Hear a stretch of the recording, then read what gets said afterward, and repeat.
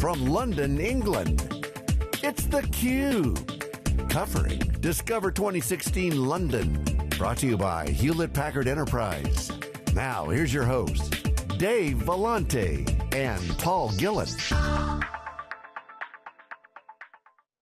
Welcome back to the banks of the Thames, sort of, at the London docks. We're here at HPE Discover at Excel London 2016. This is theCUBE, the worldwide leader in live tech coverage. Dr. Tom Bradicich is here. He's the Vice President and General Manager of Servers and IoT Systems for Hewlett-Packard Enterprise. Dr. Tom, always a pleasure. Great to see you again, my friend. It's great to be here again. It's great to be at another HPE Discover. A lot of energy, a lot of activity. I think it's the best one yet, and I think they just keep getting better. So I have to say, I'm quite impressed. The first time we met you, you were sort of educating us on the 7 principles of IoT. Yes. Now we've got Meg Whitman on stage, we've got a partner ecosystem developing. It's one of the pillars of Hewlett-Packard Enterprise, so congratulations. Give us the big picture, the macro on IoT. Yeah, you bet. That is indeed a great word to choose, a pillar. It's become a pillar of our company. You might say, well, that escalated quickly. And we need to escalate things quickly. We need to be agile and be first movers, and we're first movers in a couple of ways that we'll discuss. But you're right, Meg Whitman's keynote on day 2 was all about what we call the intelligent edge. And the intelligent edge, it would be effectively a superset of the IoT. The IoT has edges, and edges are places. It could be a factory floor, it could be an automobile, it could be a wind farm, a power plant, an oil rig. These are places where the edge is that's not in the data center. That's a good way to look at the edge. But there are other types of edges, campuses and branches. So we've consolidated this notion of the intelligent edge under a particular group, and it's a very significant part now of the Hewlett-Packard Enterprise company. I'm very privileged and happy to be working in that organization, as you pointed out. And what we're doing in this intelligent edge, I like to portion into the 3 C's: connectivity, compute, and control. And it's a good way, it's a good template for discussion. It's a good way to see what we're doing. What are we doing with connectivity, for example? Well, we have world-leading wireless connectivity, which is a big part of campuses, branches, and the IoT. We have the Edgeline system, which includes connectivity to things through data acquisition technologies. And then, of course, we have other types of connectivity with respect to the enterprise class IT we have in the data center that can apply to an IoT cloud or an edge cloud, if you will, or an edge that connects to a cloud, if you will. Now, with that said, the second C is called compute, and this is where we're a first mover, because we're taking unprecedented levels of proven HPE enterprise technology in computing out to the edge. Now, the profundity of this lies in the fact that that compute was reserved or pent up, trapped, if you will, inside a data center. And all the data had to go there to the compute to be computed. Well, we're reversing it. We're taking that compute capability, and again, we're a leader in compute, that's profound, and we're taking it out to the edge where we can compute at the source of the data capture. And there are many reasons, 7 to be exact, why you would want to compute at the edge. One of them is latency, one of them is security, one of them is bandwidth, but there's a lot of reasons why you have to, in many ways, or prefer to compute at the edge and not send all the data back. So that's number 2, C, compute.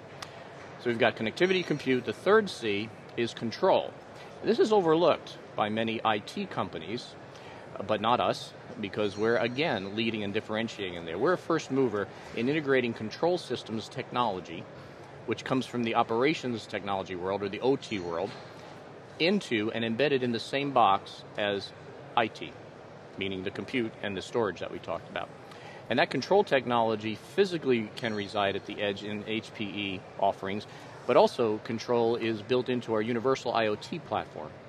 And the universal IoT platform does have a dimension of controlling devices. Our Aruba platforms have a dimension of controlling devices and managing them with respect to security, with respect to identification and discovery.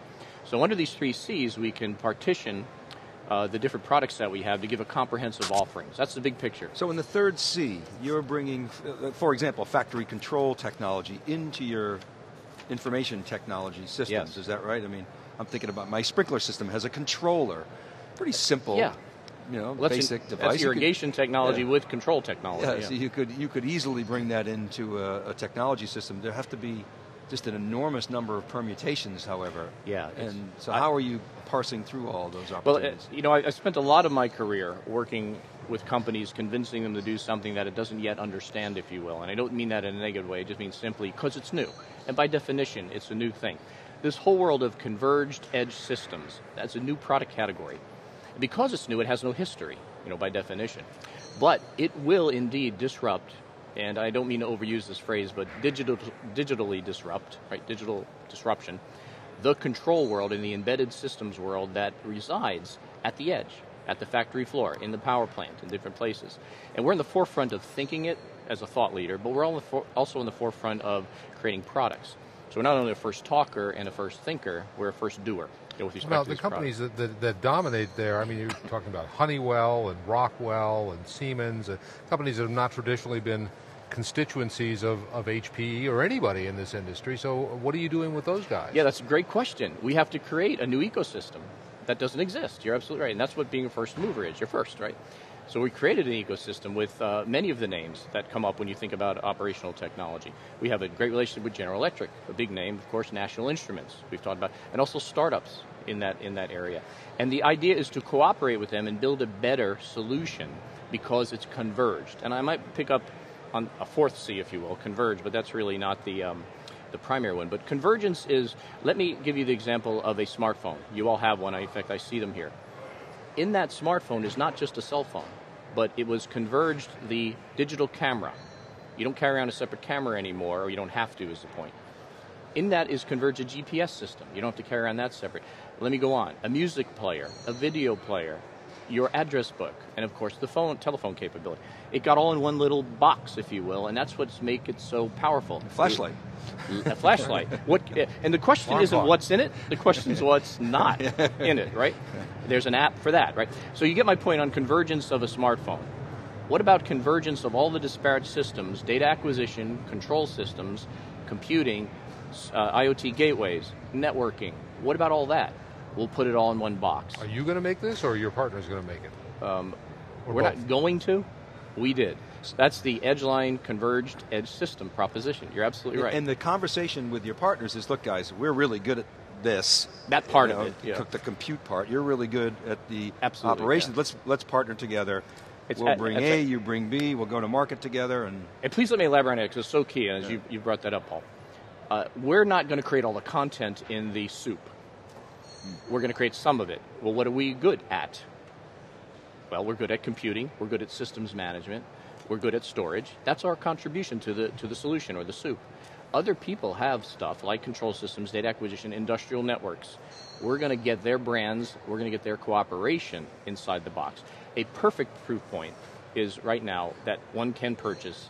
National Instruments creates data acquisition and control systems. We have their product that slides right into the HPE Edgeline 4000 and Edgeline 1000. That's a perfect example. And it's their product. And in fact, their skills are not taken over by us. Their skills are complementary.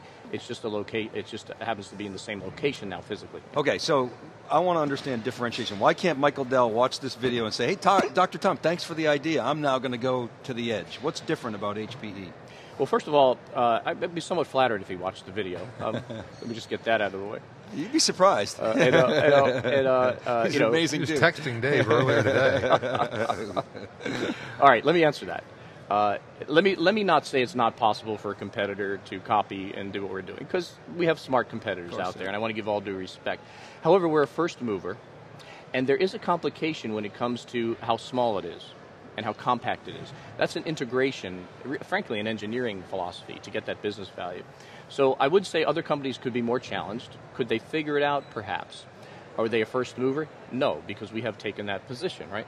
So we have a first mover advantage, and also when you do something new, remember this is new, no history really or experience, you get the first learning, and you're able then to continue to move forward.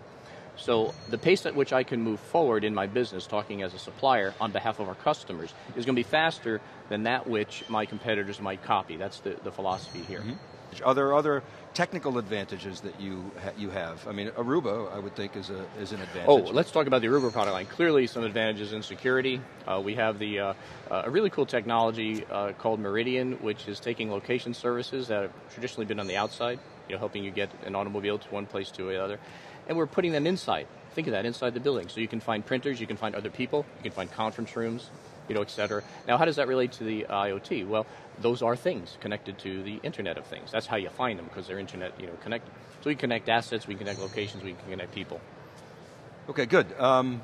Give you the last word on, we're out of time, but the basic megatrends that you see that are tailwinds for Hewlett-Packard Enterprise in this space. Very, very good, and some of them are quite in our favor, others that we're jumping on and being agile to learn. The ability to run prognostics, predict the future, is a big, big trend, not only in the IoT, but because it's in the IoT, we've got other things coming in with data, and we can help predict the future of their health, the future of people's buying patterns, the future of the healthcare of people. The auto industry, traffic patterns as well. And predicting the future through prognostics is big. And the Edgeline platform, the Edgeline Converged Edge System platform is a first mover in allowing that to happen at the edge. So it's really a great trend, and we're looking at that. A second trend is, of course, the ubiquitous connectivity. Excellent. Okay, I'm going to ask you to stay here. We got a little tease. We got a partner coming in. We're going to talk OT a little bit, and we're going to see how this is all coming together, okay? Very good. Can you stay with us? All right. You bet. Good. Well, keep it right there, everybody. We'll be back with our next guest and Dr. Tom Bradicich right back.